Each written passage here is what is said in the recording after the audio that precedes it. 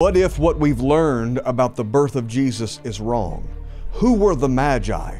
What were their role in society, in the world? I believe that what you're going to learn tonight is going to shock you. Plus, we're going to dive into what was Jesus' source of income when he was here on this earth? Where did his wealth go? How did the Magi break hell's economy over Jesus' life and what that means for you? Plus, we're going to be talking about the Luciferian system that is operating in this world right now and what you can do to break free from it. We're so excited. But before I introduce our guest tonight, I want you to introduce yourself. Right there where you are, write in the comments where you're watching from and what you're believing God for. But listen, I believe that a lot of holy cows are about to be tipped over, and you're going to learn some things you've never heard before. To have the author of the amazing book, Breaking Hell's Economy, Joseph Z, on the program with us. He is an amazing minister of the gospel. He's a broadcaster. He's a prophetic voice to this generation. Would you welcome to Encounter today, Joseph Z.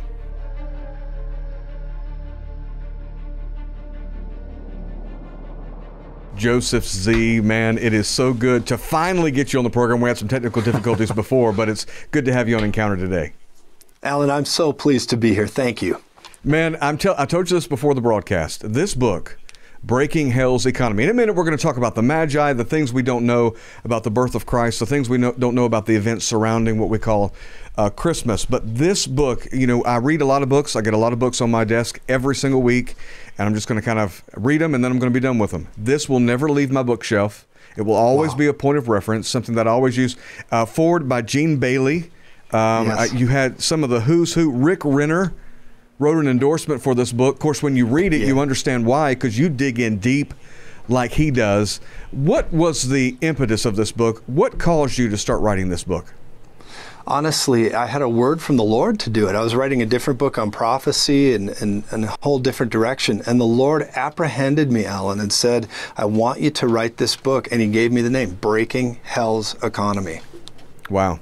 Well, it's not, I thought when I got it, another prosperity book. It is not another prosperity book. This book is not about prosperity. This is about literally breaking the grip of Satan off of this world by breaking his hold on the economy. But let's get into the reason for the season. Let's talk a little bit about the story surrounding the birth of Jesus. And you dig into the Magi, who they were, and how the Magi broke hell's economy over Jesus. Come on. It's so thrilling when I'm telling you, when you read this book. So let's just walk back. Who are the Magi? Where do they come from? What's the story surrounding this? They really start out with, it goes all the way back to the prophet Daniel. When he set up, you know, what he set up within the Babylonian system where he was, and they come from an ancient group called the Chaldeans, which leads all the way to modern day, the time of Jesus. And they're kingmakers. That's what they did. They were kingmakers that traveled around, and they had more authority than, honestly, many of the militaries in countries and nations. They were able to travel across international lines and not be interrupted because of their authority and respect, and honestly, their ability military-wise. So what caused them to be interested in the birth of Jesus? What were they following after?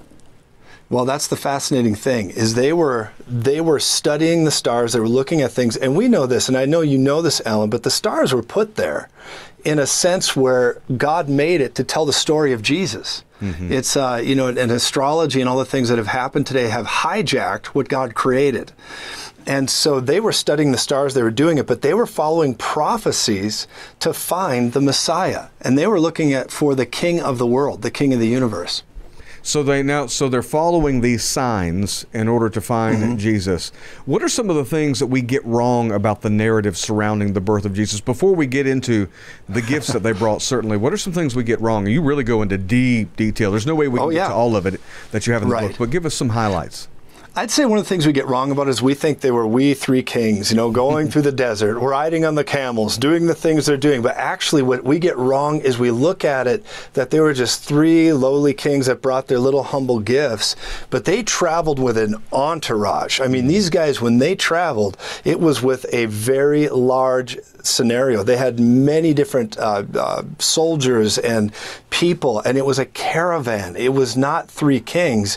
It was several people, hundreds of people that would travel across the landscape together carrying loads and loads of treasure. And so that's the imagery is a caravan. It was not just three kings going through the desert singing, "We three kings, we travel so far." It was much more than that. Well, we talk about this, which is so practical. I can't believe I'd never really thought of it this way. They had an army with them, obviously, in order to protect the wealth that they're carrying. Is that right? That's right. That's correct. They had an army, trained soldiers that even the local militaries of cities and regions were afraid of. They wouldn't mess with them. These guys were the elite of the elite, and they were the special forces, so to speak, in that time. So what are they bringing then? So they're looking for Jesus. Do they show up when he's a babe wrapped in swaddling clothes, laying in a manger, or is there a little bit of time? It took them a while to get to him. It's true. He's a little bit older, and he was prepared for them at that point where he was older. When they came to Jesus, he was a youth. He was just a little bit older. And when they showed up on the scene with him, he was there, and he was not in the little cave like, we see portrayed and with the animals and all this. No, they came to him, and I'll tell you what, they came to the area where Herod was very distraught before they even got to Jesus. They terrified Herod. There were so many of them that they shook the area. Jesus being older, they came, and as you were pointing out, they brought a tremendous amount of wealth to him. And there's a whole narrative with that. But I got to tell you, when they came in the area, they were kingmakers, and everybody knew what these guys were coming to do. When they came into an area, they were known as kingmakers, and they had the authority, get this, to remove a king or put a king into position. Wow. And Herod was terrified, and that's why when it says that he came there and the whole city was in turmoil and all the things were happening, Herod was wondering, what are you doing here? What are you here to do with me? Where is this headed? Are you here to bring peace, or are you here to remove me? And so he wanted to be at peace with them, and of course, they came with their entourage, military caravan, and they brought their great wealth with them. All right, so let's talk about these gifts: gold, frankincense, and myrrh. Yes. We think of these small little containers that they brought, and kind of, like a, right. a jewelry box that's opened before Jesus. That's correct. What were these gifts? What was the amount or the value of them, and what do they represent? Well, they represent a number of things. There's gold, frankincense, and myrrh. They were symbolic scenarios, especially for his death. Myrrh was a symbolism of death, and that's what that was all about. The gold and frankincense were just highly valuable items. All of them were, and they became famous on what they call the Silk Road. Mm-hmm. And there was a great, economic scenario with it. But what they really were doing is they're coming to equip Jesus with an astronomical amount of wealth. And you got to consider this, the fact that they came from where they came from, and they were going to find not just a king, the king. Alan, they were going to find the king. And when they brought these resources to him, they were coming to finance or give the best gift they could muster to the king of the world. And so numerically speaking, some people estimate things that this was into the multiple millions worth of dollars, maybe even upwards of $1 billion+ that this could have been in value or beyond. It was astronomical in value. So what then happened? So Jesus now is, 2 years of age, possibly around this time. Correct. And he has this opulence, this enormous amount of wealth, which I suppose was kind of necessary. They had to run for their lives in order to hide. What happens next? Why was this so important as far as breaking hell's economy over the life of Jesus? Well, the way I see it, and the way I believe it's very clearly laid out in history, is when they brought these resources, they financed his whole life, his whole ministry, and I believe they helped Mary and Joseph travel to where they needed to be, do what they needed to do. But the unique part about it is that Jesus, although he was given everything, he became wealthy, he became rich, or rather, he became poor, is what the scripture says, that we might become rich. I believe very powerfully they gave him this resource. It broke off the hold of darkness. It financed everything he wanted to do. And then he took that and he didn't avail himself to the whole amount. I believe he used it for our benefit. And I think that's how he not only helped Mary and Joseph, but I believe his uncle became a steward of it. Yeah, well, it's important that people remember, especially that verse, he became poor that we might become rich. There was nothing substitutionary about the life of Jesus. His substitution was on the cross. So people often think that he was poor while he was here on this planet. No. Supernatural provision came into his life, and he supplied, interestingly enough, we never think of this, I think you talk about this in the book, he's got staff. He's got the families that he has to take care of. From Herod's household. He had people there. He had partners with him. He had many people. Now, when Jesus did this, though, and he got all the wealth, Alan, one of the things that is so vital to recognize, although he didn't avail himself to the full amount and spend it like Solomon, remember the Bible says that one greater than Solomon was here. Wow. One who is greater than Solomon. That's what the scripture says about him. Now, if we're going to take words and words mean anything, and I think they do, if one that is greater than Solomon is here, that means that Solomon, being the richest, most wisest person ever on the face of the earth, he had some means. And I believe Jesus had that at his fingertips. I believe he was above healthcare systems. Jesus was above taxes. Jesus was above all that. Although he complied with the laws of the land and the rules of the land, Jesus superseded all these things, and including he could materialize wealth from a fish's mouth if he needed to. And yet I believe he held back all of that. So he became poor by pouring that out, by not being glorified as he was in heaven, in addition to what he could muster with his earthly wealth. And I believe he did not avail himself to the completeness of that so we could become rich. He paid that price forward, and I believe where the wealth went, uniquely enough, I believe it went to Joseph of Arimathea. I believe he became the man that took over Jesus' wealth, because if you look in some historical scenarios, you realize Joseph of Arimathea, he traveled in precious metals, he did other things, and some extra biblical historical documents talk about Jesus possibly went with him to other lands and traveled and got cultured, just like he did with Joseph, his father, in Sepphoris. And so it's just a fascinating thing you look at, but I do believe Jesus poured out all that ability so we could have it, a supernatural exchange. I thought foxes have holes and birds have nests, but the Son of Man has nowhere to lay his head. How does that, that seems contradictory. What's going on here? It does. Well, when Jesus said that, you and I both know he was talking about going to the city of the Samaritans. He was going there. And as they were going there, they began to say, hey, you can't stay here. You can't be here. And when a new recruit basically came to join Jesus, he said, well, tonight, sometimes it's like this. Foxes have holes, birds of the air have where they go, and the Son of Man has no place to lay his head. He's like, sometimes we just got to grin and bear it, you guys. That's what he was saying. But that didn't mean anything in regards to his abilities with wealth and resources. Jesus had a treasurer. And I don't know about you, Alan, but I don't think I would have trusted his treasurer. Jesus had a lot of grace and mercy. He had Judas as his treasurer. And of course, he had supporters from Herod's household. He had wealthy people around him. And it's a powerful thing when you understand Jesus had partners. Yeah, and one of the greatest miracles of Pentecost is that these individuals, 120, could take 10 days after his resurrection and just hang around and fast and pray. I don't know how many of you could take 10 days off and without any credit and be able to feed your family and take care of your family. There had to be supernatural supply, supernatural wealth that was imparted. So you were saying that you thought his wealth, all of his wealth after his death, or are you saying before his death it went to Joseph of Arimathea? I believe it went before. I believe that he was a caretaker, because when we don't know when his father Joseph died, but and we can't prove this emphatically, but there's a lot of things that would point to it. So it is my belief that it went to Joseph of Arimathea, and he oversaw it. He became the caretaker of Jesus' wealth. And consequently, Joseph of Arimathea not only provided for Jesus' tomb, but Joseph of Arimathea became arguably the richest guy in the whole region.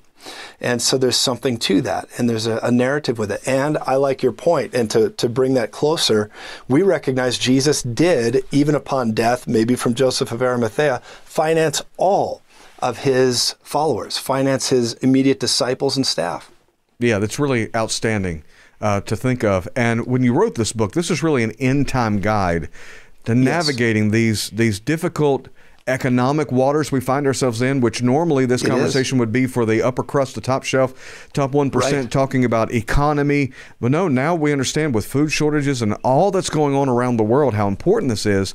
So how does this relate then? Why is this revelation important for the end time believer today? Well, we recognize in the book of Exodus, we see that there was darkness in the land, right? The intense darkness. Darkness covered the land. There was 10 plagues, and that plague of darkness was on the land for 3 days.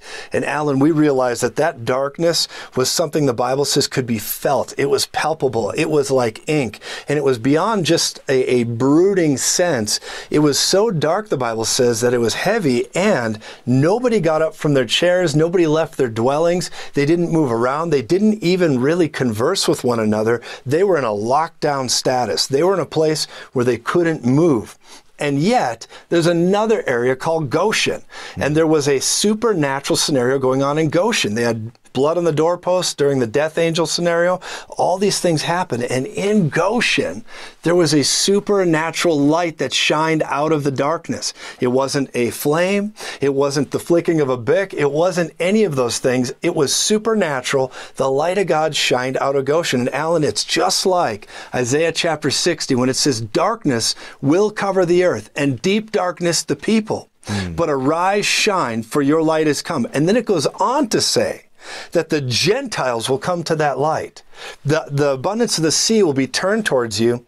And I look at that and I see Matthew chapter 6, verse 33, where it starts talking about seeking first the kingdom of God and his righteousness. And the verses just before that say, do not worry about what you will wear, what you will eat, what you're going to do. These are all the things the Gentiles seek. And then in Matthew 6:33, it says, seek first the kingdom of God and his righteousness, and all these things will be added unto you. And then notice, it's the things the Gentiles seek. So when you take Isaiah 60, Matthew chapter 6, and you look at what's happening, you recognize that the abundance of the sea is talking about there's going to be a wealth shift, a transfer. Something's going to happen there where the abundance of the sea is turned towards the righteous. And the light that's upon the righteous is not only the tangible glory of the Lord, there's going to be a supernatural horsepower on resource that gets the attention of the world. And it says the Gentiles seek these things and they will come to the light that's on the righteous. Now, when people hear this, immediately this type of conversation triggers people. And I got to wonder, for sure, you had to have gotten a lot of kickback concerning this book. Absolutely. Well, it's a mixed thing because God is all good. He's got so many good things to give us. And in the middle of darkness, he wants us to shine. I like to say it this way. God wants us to win more than we do. And this is really a book about a collision of cultures. It's a book about a collision of kingdoms. And one kingdom has doing and trying and striving and struggling, and by the sweat of your brow and by toil. And at the end of it, you just, can all you get all you can. And then when you're done, you sit on your can, right?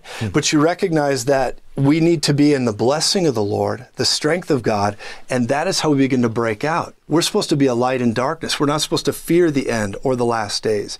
God has created a supernatural provision for us to trust him. Jesus said, when you see all these things, let not your heart be troubled. See that you are not afraid, because there's so much more that he has for us. And I think there's a hidden vein of gold of trusting him that will illuminate light in the darkness, not just monetary, but as a collision of kingdoms, where the kingdom of God, the gates of hell will not overcome the ecclesia, the called out ones, the church of Jesus Christ. The gates of hell is a system with all that evil monetary stuff that we see going on with all these antichrist agendas and nefarious characters right now. But it is the system of Jesus, the ecclesia, that the gates of hell cannot overcome. But we need to know that. And we need to stand up in it to push back this darkness. That's what I think, Alan. That's what I see the Lord saying. Yeah, well, there's this tide of demonic propaganda against the subject of prosperity that has brainwashed believers to the point that when they hear any trigger word, it's interesting, people who are against a triggered society are easily triggered when it comes to the subject of prosperity, and they immediately have this visceral reaction to it because they don't want to partner with the spirit of mammon. They don't want anything to do with it, and what they don't realize is often they're being manipulated by the spirit of mammon, because the spirit of mammon, in my estimation, hates the prosperity message because it's a liberating message and he wants to keep people bound economically. You go into great detail in the book about the spirit of mammon. What is the spirit of mammon, and what's the difference between mammon and prosperity? Well, first and foremost, Alan, the spirit of mammon is just that. It's a spirit. It's a demon. But then it also empowers a humanistic spirit, which was displayed for us in Genesis chapter 11 when you see the Tower of Babel and Nimrod, which his name means we rebel.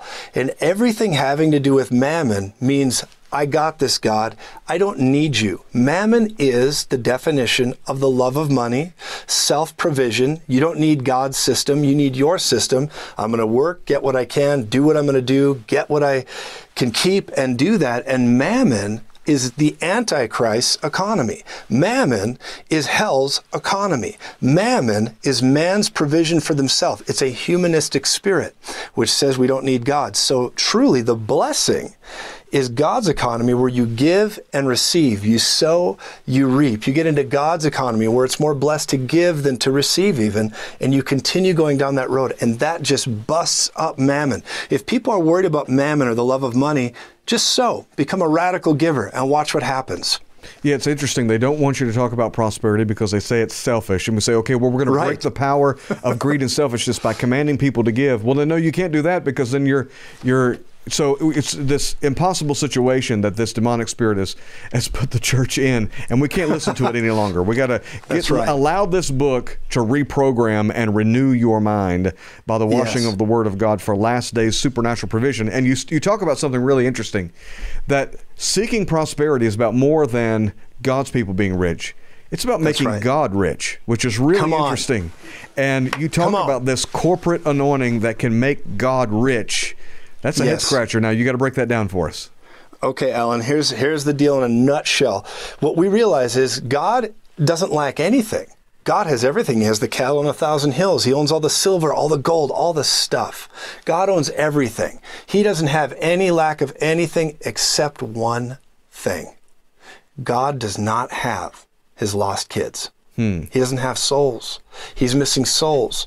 So the way we make God rich is by bringing him his lost kids. Wow.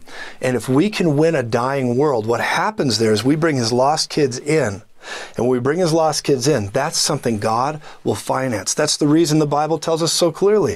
It is the blessing of the Lord that makes us rich, Proverbs 10:22 says. But that rich is not just to be a self-satisfying rich. It's rich with a purpose. It's a rich to get the gospel preached around the earth to ultimately make God rich. And that's the whole deal there, is just making God rich. That's why we're called to prosper. And here's the other thing, and this is why I love you so much, and I love your program, Alan. The anointing that's on you, the strength that's on you, my friend, is so palpable, it's so powerful. And what God's doing to raise your light right now, I'm just celebrating, and I'm privileged to see you, because I got to tell you, there's going to be a run of 2 more years, and it's going to pivot, and then you're going to really multiply. I can see it on you. God's hand is there. People are going to come come under you to the north, south, east, and west. You're going to start to see people and sons and daughters put their feet under your table, and they're going to begin to say, I don't know what to do with this ministry. Would you take it? Would you help me? You're going to begin to see an onslaught of that come, and then the apostolic brand that's really on your life is going to manifest brightly. And there's the passing away of a significant leader, and then you will step fully into that anointing. I see it for you, man of God. But between you and I, even, like this type of relationship, what God's doing with so many of us is he's bringing a corporate anointing together. The body of Christ was never made to just have individuals have all the wealth individually. He's called us to grow as a corporate superpower. We can be the #1 most powerful superpower in the world, impacting every segment of society with revival, with repentance, with deliverance, with the breakthrough of God, where we begin to rise up, and God will finance that. It's not a lacking money problem that we have. It's a lacking of order. It's a lacking of vision. It's a lacking of proper governmental structure that we need in the body of Christ right now. And when we come together as a corporate superpower, then there will be no lack among us. Because there's some people gifted to manage resources. There's other people gifted to make resources. There's other people gifted to administrate. And I call it the 521, all the gifts in the body. But I'll tell you, the corporate superpower is called to solve, as the body of Christ, all the issues and bring answers to this society.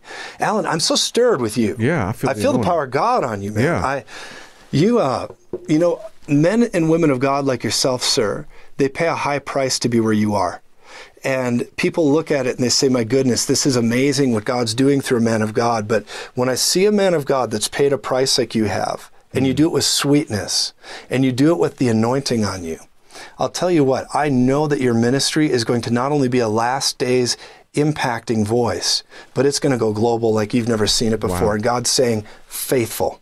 I call you faithful and I can trust you. Man, I just hear that so loud for you and all of your team. I can tell your team loves you. Yes. Praise God. Well, the feeling's mutual, and the audience, and that's a word for all of you who are watching this right now, a part of the Encounter Today family. We really consider you to be part of our family. That's a word. Wow. There's going to be a huge pivot coming.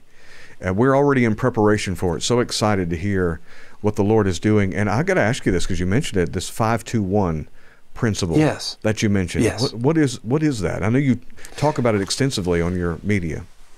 Sure. I call it the 521. And what it is there's 3 areas in scriptures, just fundamentally 3 areas. One, 1 Corinthians 12 is talking about the manifestational gifts, the 9 manifestational gifts. Romans chapter 12 is talking about the 7 motivational gifts. And then Ephesians chapter 4, verse 11 and 12, it talks about the 5, what I call governmental gifts. When you take all of them and add them up, they are 21 total. But then of that 21, there's 5 that are governmental. So I call it the 5 leading the 21, the 521. And that includes themselves. And so that is, to me, the body of Christ. And I know there's other gifts we could add in there. We could do that. But on a fundamental level, I believe it's the 521. And that's the body of Christ. And that's really what's called to change the world. And sometimes we get this idea that everybody's supposed to do the same thing, have the same anointings, do all the same stuff. They see Bishop Allen and they think, boy, that's what I'm supposed to do. And really, you're called to equip your viewers and called to equip those who are watching you. And then as the 521, they go out and change the world. Wow. And that's the summary of that. What do you think, as far as the fivefold ministry office gifts are, where do you think we're lacking? Do you believe there's kind of a resurgence coming of these 5 governing gifts? And what are some key ones that you think are going to begin to be revived, or God's going to breathe His breath on? I do. I think the apostle and prophet, and specifically the evangelist. The Lord told me at the beginning of this year that there would be a watch for the powerful twos. I heard the word watch for the powerful twos. He's going to make alliances between twos. And I saw it with specifically the prophet and the evangelist. Yes. I saw the prophet and the evangelist teaming up like never before. And the Lord said, watch the evangelist this year and next year. But in the last days, I believe we're going to see a healthy return to true apostolic authority, because I think most people, and I don't mean this with any criticism, I say this very humbly, but I believe there's a cheapening of the titles. Yes. And when you see apostles that are called apostles, most of them are not. Yeah. When you see prophets that are called prophets, there's many that are and some just are not. And I don't mean that negatively, but there's a very high price you pay where finally the Lord says, and this is what you are. And that's just how I look at that. But I believe it's going to be a more accurate definition, because titles can sometimes cheapen things and take away from the legitimate. And I believe there's going to be a redefining and a sharpening of those definitions. The gift should speak for itself. You don't have to wonder who a plumber is. You can just look at what they're doing, and you can say that's a plumber. Right. You know, that's right. I think we're going to certainly see a revival of those gifts, that's truly outstanding. Do you believe that there's really a Luciferian system that we're battling against right now, especially economically? Yes. How do you see that, and how would we discern that, recognize it? How do we break that? Well, I'll tell you, I do believe that there is a Luciferian system, and I believe it's growing. I think we got things like the World Economic Forum with Klaus Schwab and some of these guys that are running down the road, and they're trying to not only mess with us economically. I really don't like it, but the quote where he says, you will own nothing and you will love it. You know, he's like a supervillain, right? He's like, $100 million is mine, right? Yes. So he's that guy. He's that guy, but then also you see these guys, like they call him the prophet, that guy Noah, and all these different ones that are not only wanting to mess with our economics, they want to mess with our DNA. They want to mess with everything else around us, because the Luciferian system is just simply an extension or empowers hell's economy. It's empowering the gates of hell. The gates of hell is a system. When it talks about in 1 John, when it says this is the power, even our faith, that overcomes the world. Alan, you know this, but that word for world in 1 John is talking about the word cosmos, and it's the K-O-M-O-S, cosmos, and it means the system of government, or the mood of the culture as well, the zeitgeist by which we're living. And when you see this, it's talking about a cosmos, and it's a world system. It is our faith as the 521 that overtakes the world system, the Luciferian Antichrist agenda, gates of hell, that is trying to run this culture into the ground. And we're called to break that by becoming mature believers, standing up in the fullness of God, because both the church and the world deserve to see something. Mature believers. And when we stand up in that capacity as a 521, we will smash that, because I don't believe the Antichrist can take full authority until we're no longer in the way. Yeah. No, 100%. And for some reason, that's becoming a rarer and rarer, more unique position. It's true. 30 years ago, it was widely accepted that was, of course, the Antichrist cannot take power while this dynamic force called the church is in the way. Come on. A bald-faced reading of 2 Thessalonians chapter 2 makes that absolutely clear, but we're drifting from that. Do you think that's part of the end-time deception, that this understanding of the imminence of the Lord's return is really loosening its grip? Man, I like how you say that. That's true, because I believe very clearly that if we begin to believe a narrative that is not true, the only weapon the devil has is deception. Yeah. And if he can deceive the elect, if he can deceive people into believing, well, you're weaker than you really think you are, the ecclesia doesn't have that much horsepower, you're not going to be able to stand up to this stuff. I believe that by deception or by bad teaching, we're going to begin to allow more things on the planet than should be allowed. Yeah. The gates of hell are not able to prevail or overcome the church. But somewhere along the line, we're saying, oh, the Antichrist is coming. He's already here. And I get the part where it talks about in Revelation 13, where it says, there will be power given to him to overcome the saints. But I don't believe the saints in that narrative are the same as the ecclesia, in my opinion. Obviously. And so I believe that it is the revelation of the Lord that we can rise up and we can push back this evil Luciferian agenda. I really do. It's the saints that Daniel refers to, I believe, in chapter 9, where the Antichrist is going to weary the saints. Those are the same saints that are being referenced in the book of Revelation. Of course, everything after chapter 4 in Revelation turns very Jewish in its references. Yes.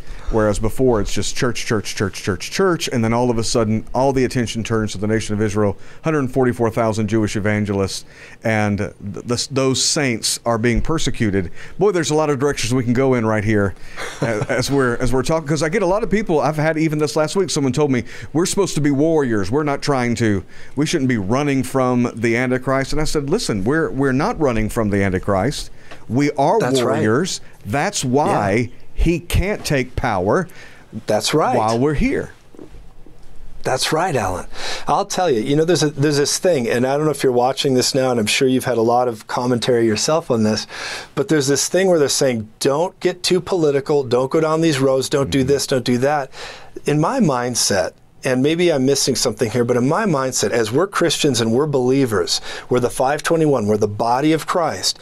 The body of Christ, wherever our feet are, is where we're supposed to be salt, light, have influence, preach the gospel. As a matter of fact, the Apostle Paul, in the book of Acts, he was called to preach to first the Gentiles, then to kings, and then to the Jews. Wow. And when you look at that picture, many people talk about, yes, he's called to the Gentiles, but he got it confused with the Jews all the time, but they very seldom talk about he was called to kings.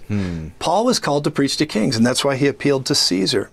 And I believe in this culture, sometimes we got to remember, we're called to minister to leaders of influence, to go into areas people don't want to be in, and the 521, the body of Christ, needs to do this so we can either, change this culture, or we need to raise up a generation who will. Wow.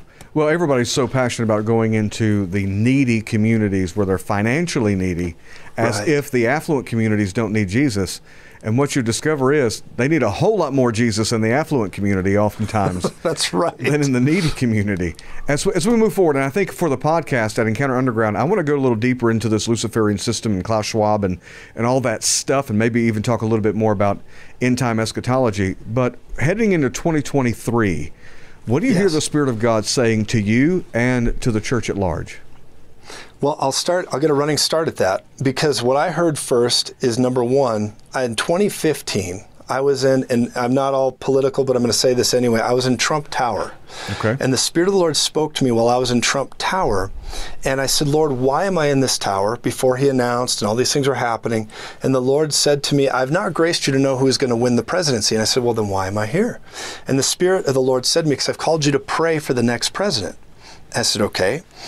And then as I began to do that, I said, Lord, is America going to go down? Are the nations down? Is this the end? And the Spirit of the Lord said to me in 2015, no. America has one more round, and so do the nations. He said, because the young lions are coming. The young lions are coming. And so that very much stirred me up, and I said, my goodness. And I believe we're coming into that time where 2023, I heard the Lord say this to me in 2023, that it would be a strange year. A very strange year. There's going to be a lot of unique things, difficult things, a lot of mixture and stuff where we begin to collide all the way to 24. I believe we're going to hear the roar in 24. And when we hear the roar in 24, I believe it's going to be because there's going to be an accumulation of what I call, Alan, the micro wins, or small victories that accumulate into a roar. And I believe Roe versus Wade started that. When the Lord spoke to me in 2020 and said, Roe versus Wade will be overturned by the Supreme Court. It will be an unprecedented ruling. And we went public with that. We put it out. And the Spirit of the Lord is showing me that that was the beginning of many good things. And that has actually been the grace on this nation, why we're going to have a little more preservation on us because of that one ruling right there. And I believe in 23 and 24, we're going to hear the roar. And I believe that's where we're headed. And the roar will be by the young lions. And there's three types of reformers he showed me, Alan. And it's going to be the young lions, the Cinderellas, and the burnt stones. And then the wild card, which I call the Rudolphs. But there's going to be the young lions, the burnt stones, and the Cinderellas. And the young lions are those who are filled with the strength of God, and they'll either build the institution or tear it to the ground, whoever gets in their ears. Then it's going to be the Cinderellas, those who've had their inspiration stolen by institutions. They have the gifts, they've been put in the tower, and they're used for their gifts and abilities, but the glass slipper is going to find them. And then there's coming the burnt stones. And the burnt stones, I like to liken it this way, Alan, are like the old John Rambos. They've seen too much. They've been in too many battles. They've just got too much going on. So they go go hide out in the back 40, and they're sharpening a stick by the fire when the colonel comes along and finds him. He's like, Johnny, we got a battle you've never seen before. We need you. And he's like, I don't do that anymore, Colonel. Then my time is done. But then it becomes so strong and so difficult, he finally straps back on the military garb and goes and helps the young lions. And I believe we're going to see burnt stones, old warriors coming back to the scene. And then, of course, the Rudolphs. And Rudolph the red-nosed reindeer didn't get along with all the other reindeer. He was actually an outcast that got turned into a broadcast. His oddity became his commodity, right? And I believe that's what we're going to see going into 24 and beyond. We're going to have some wild reformers. And their whole thing, Alan, and you could probably attest to this with people you've raised up, reformers, they're called to breathe life into the institution even as it persecutes them. Wow. And in the middle of that persecution, the big challenge for reformers, which I just listed, what they're like, is going to be not being offended with the very institution they're supposed to breathe life into as it persecutes them. Because we know, whatever the institution cannot control, it must kill or persecute. So walk through those 4 again. Those of you watching, as he lists these, I want you to write in the comments which one you think you are. And we're going to agree with you in prayer here in just a moment. But go through those 4 names again. What were they? Absolutely. It's the young lions. Young lions, yeah. The Cinderellas, the burnt stones. John Rambo. And the Rudolphs. And the Rudolphs. They drew first blood. So write in the comments which one you believe you are. And in a moment here, Brother Z, I want you to pray for us to step into that anointing, for us to step into that calling. And all of you watching, listen, I'm going to put the link for this book in the description, Breaking Hell's Economy, Your Guide to Last Days Supernatural Provision. It is a treasure that you'll want to keep on your bookshelf for many, many years to come. And all of our interviews are done through your support, so we can't thank you enough. I want you to pray about sowing into this ministry and sowing in to the words that you've received today. And we have a special offer we want to give you. Go to encountertoday.com and take advantage of that today. Pray about it. See what the Holy Spirit would have you to do. This holiday season, let's give a gift to the King himself, and let's be a blessing to the kingdom in Jesus' name. Brother Joseph, would you pray for us that we would step into this anointing, that hell's economy would be broken off of our lives? Yes, I'd be pleased to. Father, in Jesus' name, I speak to the audience today, and I release a revelation, because I declare over this audience, you who are listening, you who are watching, a revelation be upon you in Jesus' name. Because a man or woman with a revelation is not at the mercy of a culture gone mad. And I release this revelation of the Lord to you, revelation of last days provision, revelation of breaking the yoke at 30, 60, and 100-fold over your life. I release a complete and total breakthrough for you over your children, over your family, over all that God's called you to do. On a bad day, I declare you're called to be the best there is. Jesus is with you, and you cannot be beat. Hallelujah. Hallelujah. Amen. In Jesus' name. If you receive that right, I receive in the comments. And I'd be interested to hear from all of you watching. There's a lot that he said that kind of wrecks theology and makes you think about things differently. What was something in this interview that jumped out to you? Write it down in the comments and make sure you get a hold of this book, Breaking Hell's Economy. Joseph Z., thank you so much for being with us on Encounter Today.